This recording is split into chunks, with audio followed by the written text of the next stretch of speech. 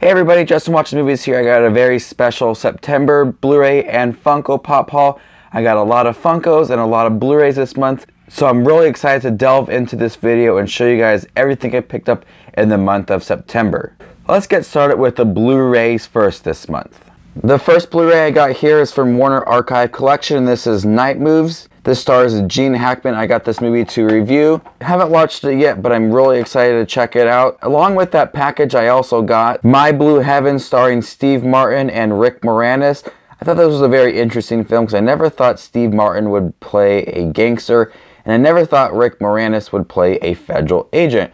But their characters work, and it was a fun little film. The next movie I got is Mulan and Mulan 2 from Best Buy. My wife and I wanted to go see this movie in theaters, but we got really tired, so we did go see it in theaters, and we went and bought it at Best Buy before checking Netflix, and both of these movies were on Netflix. So yeah, I have Mulan now, and I have the Blu-ray, even though it's on Netflix, so whenever Netflix crashes, I'm happy to know that I do have Mulan on Blu-ray. I also received this DVD to review. This is called Lord, Legend of the Ravaging Dynasties. Yeah, this was not a very good film. It's kind of the Final Fantasy style animation, like motion capturing. Yeah, the animation was bad, the story was bad. Overall, it was just a really bad film. Not sure what I'm gonna do with this movie. Probably will never watch it again. But yeah, Lord, Legend of the Ravaging Dynasties. Next up, I picked up The Big Sick. This is an awkward true story, as it says down here. This is a really funny film, very heartwarming. I really enjoyed this film. I saw it over the summer in theaters and was really surprised at how great this film was. Picked this up at Best Buy for about 18 bucks. Really enjoyed it. Can't wait to definitely check it out again. Next up is Captain Underpants, the first epic movie. This is the Hero Edition, which included a cape. There's a pretty open space for the slipcover. The cape barely fits me. It says here ages 3 and up. I wore it like once and I really don't remember what I did with it. So there you guys have it, all the Blu-rays I picked up for the month. Now let's move on to the Funko Pops. The first Funko Pop here I got is a 6-inch female Titan from Attack on Titan. I thought her character was crazy at the end of season 1, and I really loved the character that the female Titan played, and I loved the story behind her as well. So this was like $7 on Amazon, and I could not pass it up. Next up is Aquaman and Mother Box. This is the 2017 Summer Convention exclusive. I think this was at Walmart. My best friend had this. He had a couple of copies of it and didn't know what to do with it, so he gave it to me. Haven't seen the movie yet, but I hope it's really good. I hope Aquaman is fun in this movie.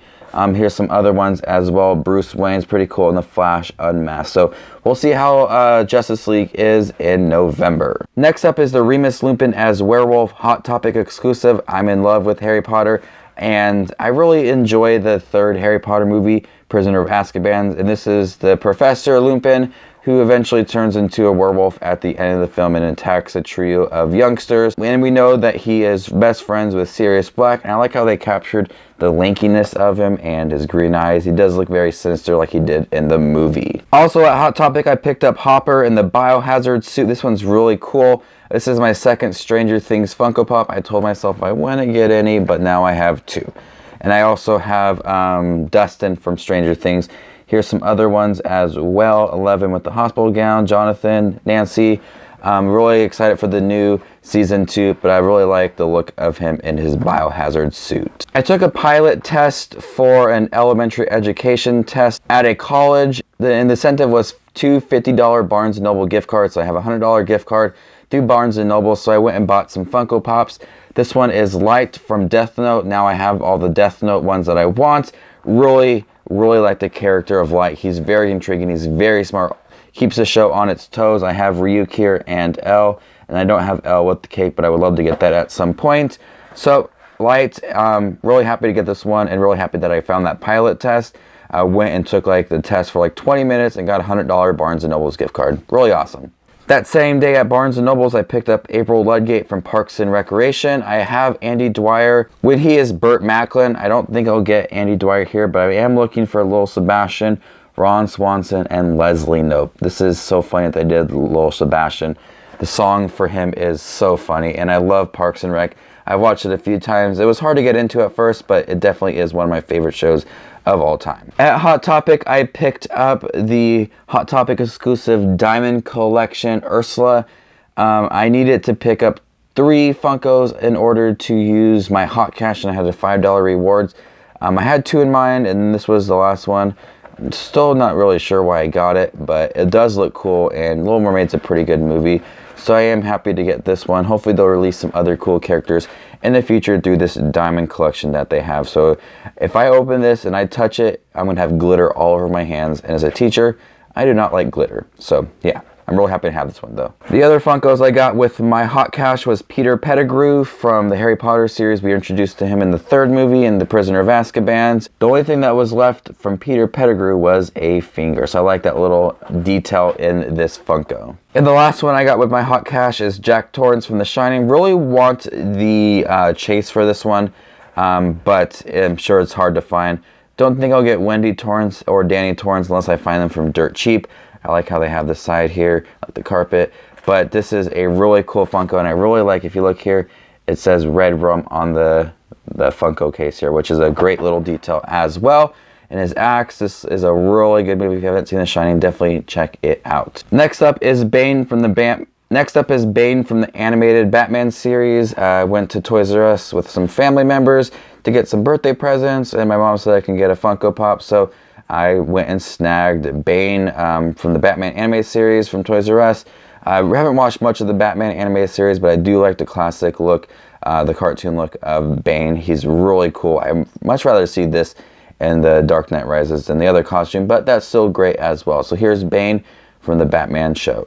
And last, but definitely not least, is the King Felix, the Safeco Field exclusive. If you guys don't watch baseball, this is Felix Hernandez. He's a pitcher for the Seattle Mariners. He's considered our ace, even though his injuries has plagued him in the recent years.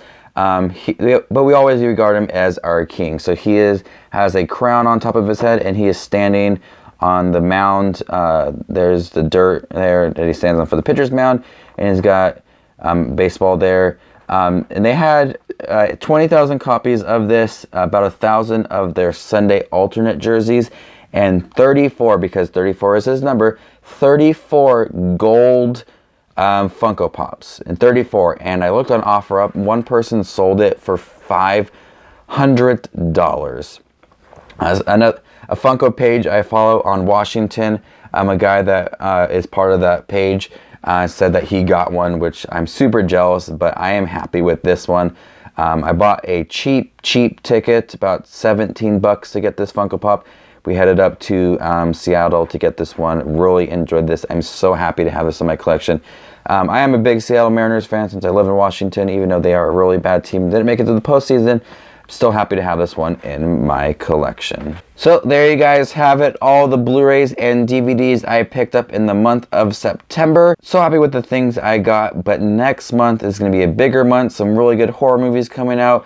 New York Comic Con is coming out, and I plan on picking up something really big that I'm so excited to share with you guys. So stick around to the end of October, where I will share the Funko and Blu-ray haul. Got a big haul for you guys. I do promise you that. So this is Just Watch Movies. Make sure to give this video a thumbs up and subscribe to my channel here on YouTube. You guys are the best as always. This is Just Watch Movies, and you stay classy, YouTube.